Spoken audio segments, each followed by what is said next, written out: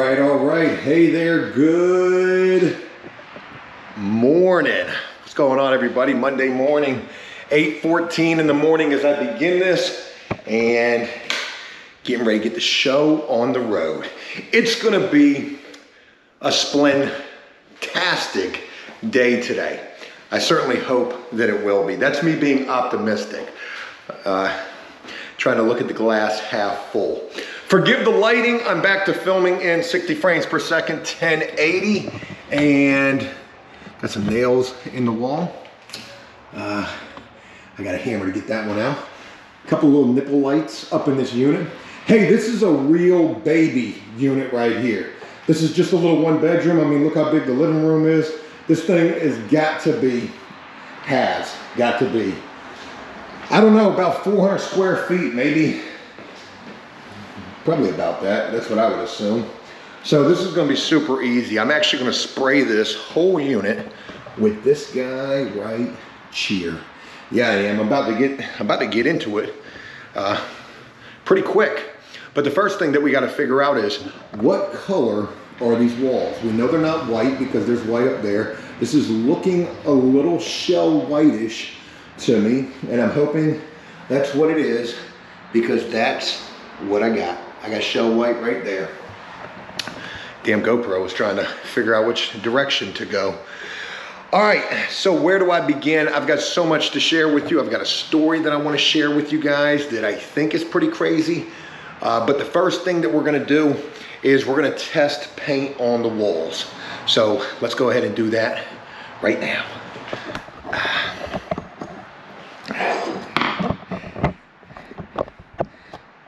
Put you guys right there. I got my handy dandy paintbrush right here. And I'm not gonna open that full 5, that's flat. This is semi-gloss. We're gonna test with our semi-gloss. Because this one is pretty easy to work with, it's almost empty. This paint is paint that I purchased for another property. So we're using it here, and they're gonna pay for this paint here as well. All right, we got our paint on our lid, semi-gloss for your wet areas, kitchens and baths. Go ahead and set that guy right there. What are the chances this paint is gonna match? All right. Perfect. Boy, Joe is a color coordinator right here, man. That is exactly what that is. That's shell white. Can't even tell any difference at all. Cool. So we got her right here. We know what we need. Shell white is going to work magnificent. All right, good deal. All right, so as we begin this, let me just tell you that a unit like this damn small, and in this condition should only take like 2 hours tops. One guy, 2 hours. You don't do any sealing. Sealings are fine. We're not going to mess with any of that. Maybe we will. The crown or the actual baseboard that they use this crown up there, we're not going to mess with any of that unless it needs it. And it kind of looks like it needs it, don't it? We got some flat paint on the ceiling right there. I've got every color that we need to be able to do this. The one thing that I don't have is a caulk gun. So I've literally got a tube of caulk. I got plenty of caulk, no caulk gun. My caulk guns, 1 million of them, are probably with my top guy who is having car trouble this morning. We've got a tube of caulk. So what we're gonna do is we're gonna bust a hole through this tube of caulk and we're gonna use it for any nail holes that we come across. And there's a few in here. Look at that terrible shit right there. We're gonna caulk up there. We really need a caulk gun for that. But yeah, I do have my new guy meeting me out here this morning, and hopefully he has a caulk gun. That would actually be quite helpful.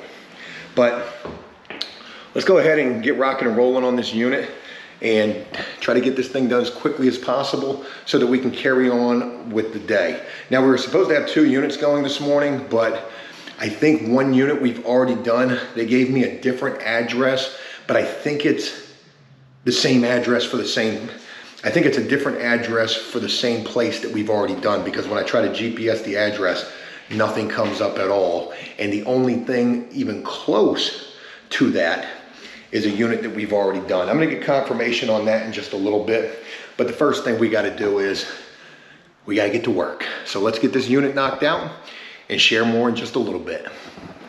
Full battery on that guy right there.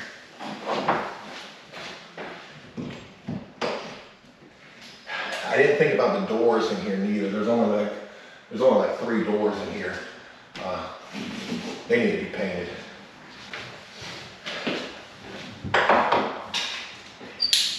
When you don't got a caulk gun, paint in 30 minutes. This is a different caulk than what I used. When you don't got a caulk gun, you gotta work with what you got and make what you got work.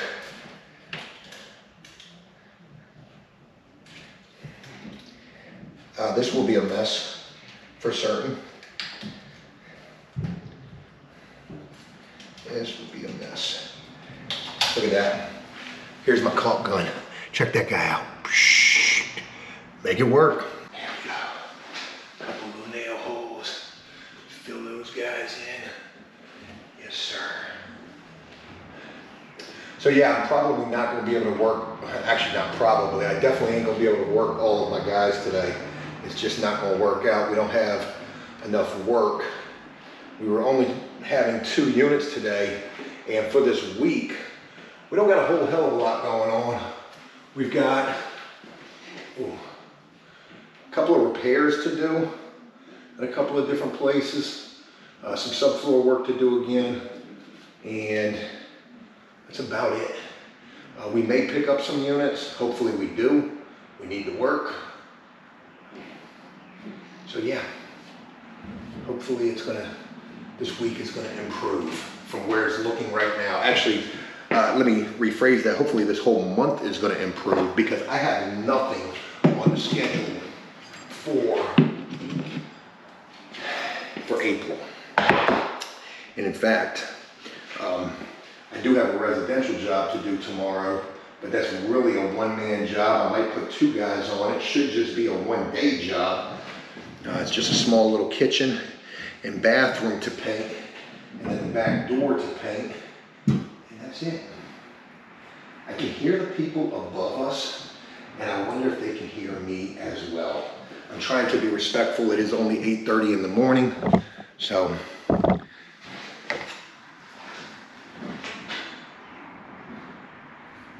When you don't have a caulk gun, you make a caulk gun.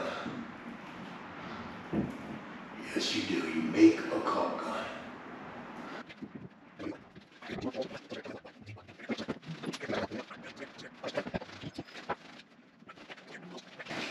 Boy, these people were hanging shit everywhere.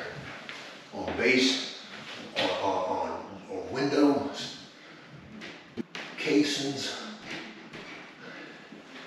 and they were hanging shit everywhere. All right.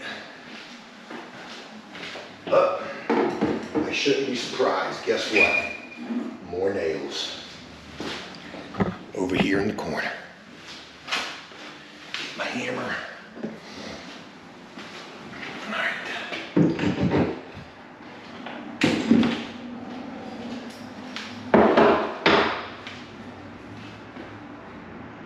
I think it's pretty ingenious, my little caulk hack. Just figured this out this morning.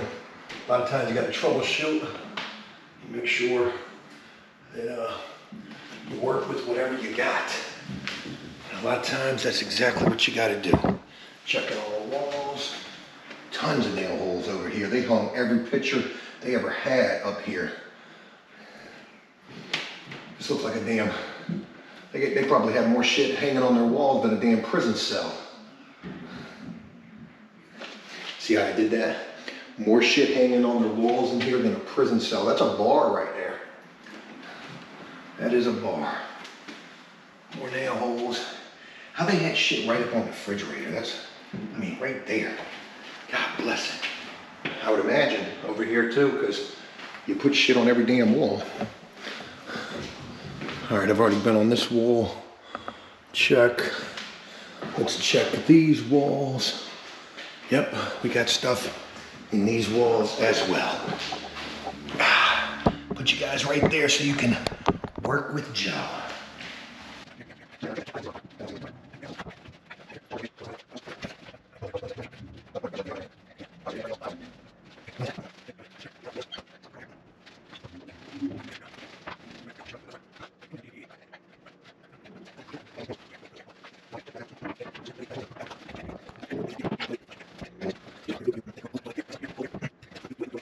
All right, good deal. Only thing left is the cracks in the crown. Let me get my ladder and get on that. That's gonna be fun. There are some decent cracks in that.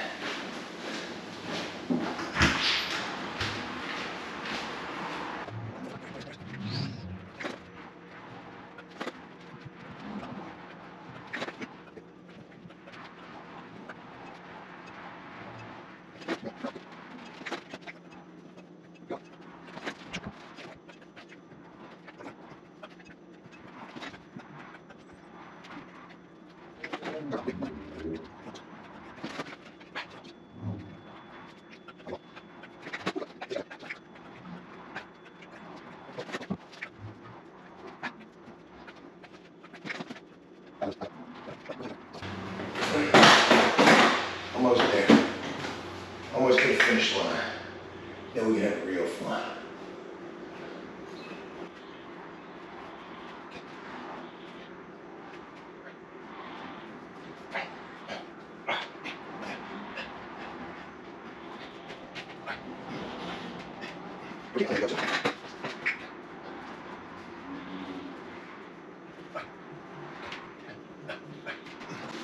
All right, everything is caulked up. We're gonna let this dry, and then we will get into painting. Back at my favorite filming location, the parking lot. All right, hey, what's going on? It's Monday afternoon, early afternoon. I've got to get back to the house. My babysitter is only available till 2 o'clock today. So picking up from where we left off earlier, I got that unit painted. I said that unit was going to take 2 hours. It ended up taking a little bit longer than that. It took us about 3.5 hours. I had my new guy come out there and help me with it, and it still took 3.5 hours. I sprayed it. I ran a good majority of the trim and doors, and he helped paint the kitchens and bathrooms and then run the rest of the trim and doors. Baby unit. The thing was only about 400 square feet. Wasn't shit to it. But it still took us 3.5 hours, and that was flying. You know, it's safe to say that I've got a little bit of a bigger stomach than my appetite. How's that? My eyes are bigger than my stomach. Something like that when it comes to the timeline for being able to get these things done. You know, ultimately, I would have loved to see that unit get done in 2 hours, but these things take time. Even small units take time. You got to go in there and prep. You got to get everything ready. You got to clean up. It takes time. Trimming doors take time. Painting the walls is usually the easiest part. But anyways, so we got that unit done. There was another repair that I was supposed to go look at for that company, and I call that company Danny's Old Apartment Company. The property that I've spoken about that's way out yonder, all their properties are way out there.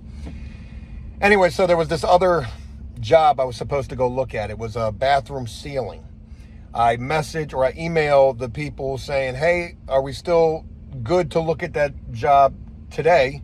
Because that's when we had talked about seeing it. And they were like, yes. So they sent me the address, but they only sent me the number. They didn't tell me the street or anything like that. So I'm trying to find this place. And then I get a phone call from the lady saying, hey, I'm here. Where are you? And I'm like, I don't even know where the hell I'm going. I'm trying to find it. I find it. I get there. And we go up to the unit. And she's like, oh shit, there's not a number keypad here. I don't have the key. I got to go get the key. So she leaves to go get the key. That takes about 15 minutes. I'm standing there waiting. She comes back with the key. The keys don't work.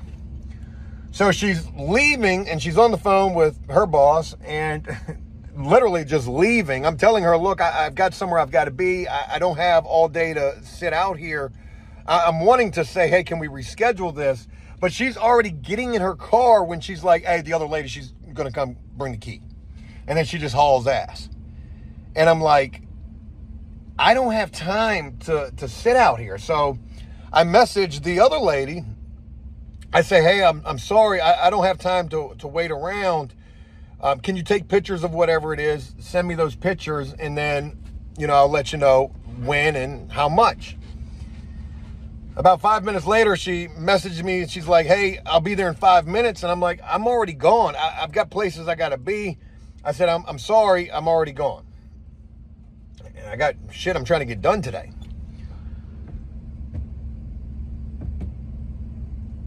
She would tell me, well, I guess we got to find somebody else, or we're not going to be able to use you anymore, or something. Yeah, she said, well, I guess we're just not going to be able to use you anymore. And I'm thinking to myself, yo, we've been bending over backwards, traveling all over hell and back for these damn units, busting our ass on these units.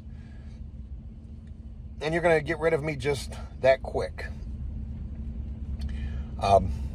Over the fact that I can't wait around all day. It just goes to show you, no matter how much you do, as soon as something doesn't go their way, they're quick to say they're going to get rid of you. And touche. If that's what they want to do, it's probably for the better. It's a far place to go to for a clusterfuck. Every time we go out there, they'll tell me there's 2 units going, and there's never 2 units going. It's always one and the other unit's been painted, or the other unit doesn't even exist and the address is a street with no house or no apartment on it. That was what I dealt with this morning looking for the other address. I messaged about that. I said, hey, are you sure like we even have a unit here? And this is not the same unit that we painted last week and you're just giving me a different address for it? And they never responded. So it's been a little bit of a headache dealing with that shit. But shit, we got fired, it feels like.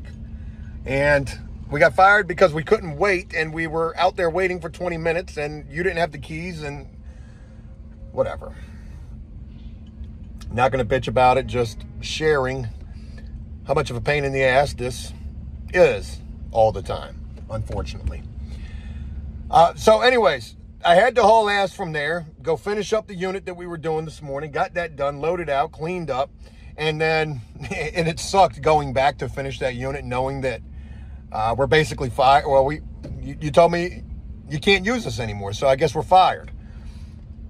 But anyways, we got that done, got that cleaned up, and then I had to go look at some repair work at another property that was way far away from all of that, back in the neck of woods where we normally work at. And it's a drywall repair job. I'll show you a picture of it right here. The whole ceiling about to collapse over some lady's bed. We're going to get on that tomorrow. That's the quickest that we can get on that. We've got a residential job to do tomorrow, and we've got another job to do, prime and paint an HVAC closet and then replace a cabinet. All the while, I don't have a babysitter this week. I got to be back at my house at 2 o'clock because my babysitter is only available till 2 today, and she's not available for the rest of the week. So me and my wife have to figure out watching our son in the midst of both having jobs in this business. I fear that I'm going to be taking Liam to work with me, and so will my wife, probably for some of this week. Obviously, I can't have my son around paint or drywall dust or anything like that, but we're going to have to figure this damn thing out and figure it out quick. If anybody knows a babysitter, we need one. But I want to share a story with you guys. I was talking about I had a story to share with you, and I'm going to try to do so quickly. This is a story about helping a guy out. There was a maintenance man at a property that fired us. another property that fired us over nickel and diming us on units, bringing in another painter, all of that good jazz. This maintenance man at this property, I call him Jekyll and Hyde because some days he would be cool and other days he was a real pain in the ass to deal with. He nitpicked a lot of things.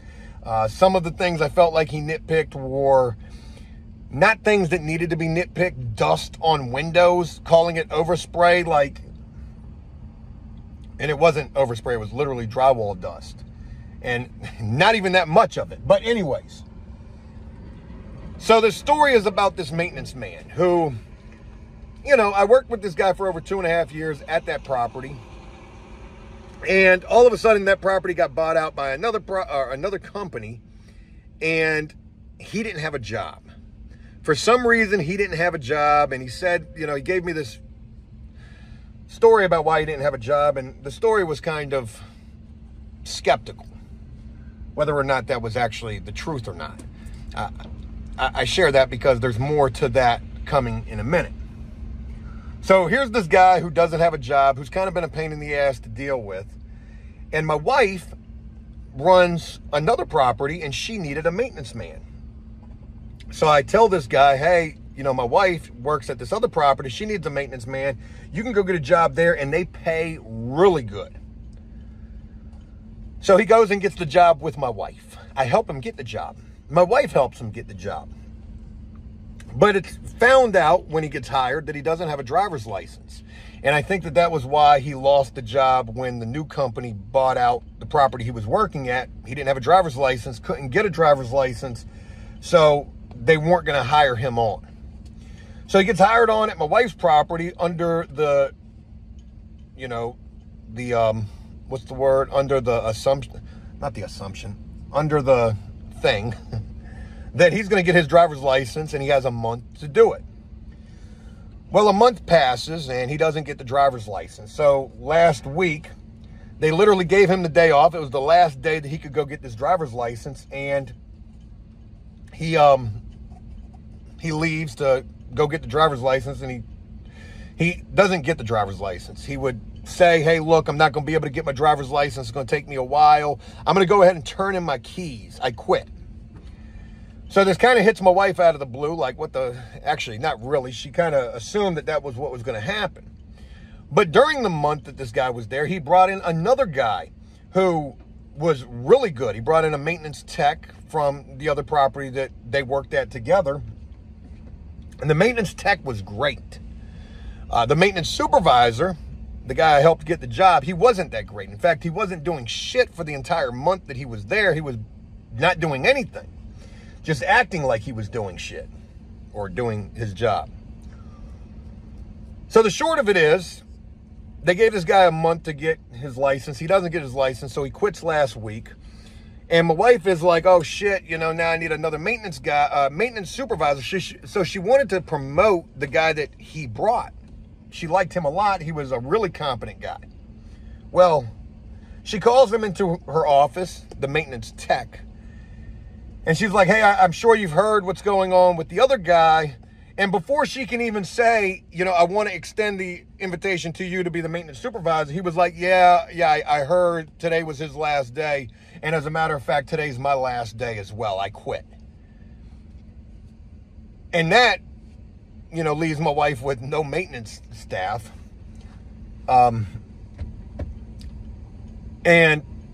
you kind of feel like that the guy that had to get fired or had to quit because he couldn't get his license told this guy to jump off the bridge with him. Hey, man, I'm out of here, man. You coming with me? Yeah. And I'm thinking to myself, like, what kind of loyalty do you have to this dude? Like, why would you mess up a great job? This was a job that was paying both of these guys a lot more money than they were making at the other property, with a hell of a lot more benefits, including free health care for the both of them, amongst other things, cell phone allowance, car payment allowance, like just crazy, and bonuses out of this world. So the maintenance tech quits and just hauls ass off the property. So, you know, we kind of feel like, my wife feels like, and I feel like too, you know, that guy just took advantage of the situation. The maintenance supervisor guy just took advantage of the situation for the time that he was there. And then when it was time for you know, to show that he got his license, he knew that he wasn't going to do that, and he quit, and he took the guy, or, you know, convinced the other guy to quit as well. I share that with you because it's a real dick move, it feels like to me. And 2.5 years I dealt with this guy at the other property where I had to really bite my tongue a lot of times when I really wanted to tell him about himself. Like, man, you just ain't shit. And now, leaving my wife in the bind that she's in, you know, now I really feel like I want to tell. I want to share something else. I get the guy a job. And the first day that he's there, he's trying to take my wife to lunch. Knowing full good and well that's my wife. I'm like, damn, man, you trying to make moves on my wife? Like, you really ain't shit. So a part of me feels like I want to call the guy and be like, hey, man, I just want to tell you about yourself. For 2.5 years, I put up with your shit, and I really hated that. And I didn't really care for you too much. And the way that you did my wife, doing her dirty and, you know, dragging the job along and taking advantage of the situation and milking it and not helping her out none, man, you ain't shit for that neither. And then having this other guy quit too, you really ain't shit for that. Trying to take my wife to lunch and shit. Anyways, I share that story with you because I really want to call the guy. I want to film it too. Go in on him. Make a mean video about it. Not like a being mean video, but make like a interesting video about it. But I know that's not the professional thing to do. So I probably won't. You let me know what you think about all of that. I'm curious to know. I'm going to go ahead and wrap this video up. I tried to showcase some of the work with you. I wanted to showcase way more of it. Joe paint stuff here on After Prison Show. I know there's comments of people who are not really feeling this whole business vlog shit that I'm doing on this channel. And I promise you, I'm going to improve the content. One way or another, I will improve the content here. It is my hope to be able to do so. Because I truly feel like I don't got too much longer left in this painting game. I'm giving this my all. And today, another perfect example of no matter how much you bend over, they will still royally screw you in the end when it doesn't suit their every need.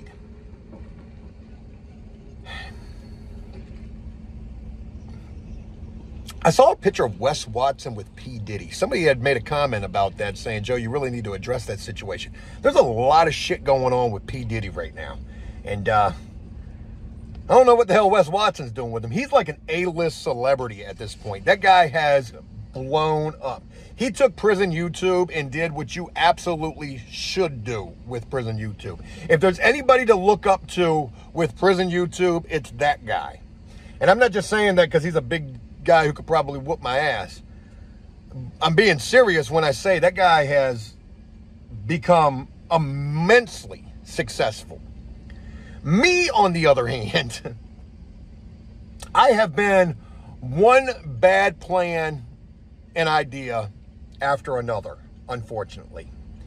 And I look at how far Wes Watson's got since he's been home from prison, and I look at how far I've got.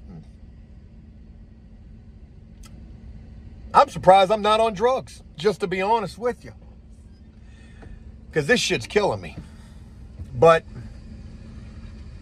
I'm wealthy in other ways. I've got a healthy, beautiful baby boy. I've got an amazing wife that loves me and supports me in all of my crazy ideas. I've got dogs. I've got Aggie. I've got this van. Which, that's a material thing. That doesn't mean shit. But, yeah.